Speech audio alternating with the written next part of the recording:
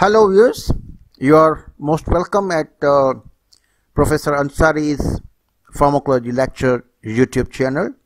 I am Dr. Munawwar Alam Ansari and working as a professor and chairman, Department of Pharmacology, Liaquat University of Medical and Health Sciences at Jamshoro, Pakistan.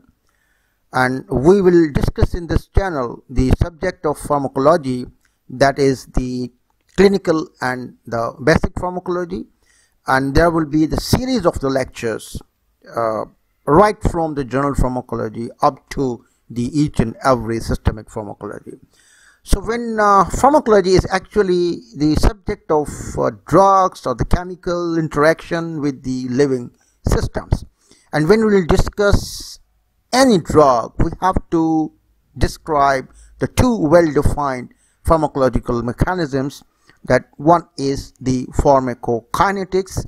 Kinetics means the movement of the drug, how the drug moves from one compartment to the another compartment is actually the pharmacokinetics, and the another mechanism is the pharmacodynamics, that how the drug produce the effects. Actions means the therapeutic actions and the toxic actions and the interaction with the living system.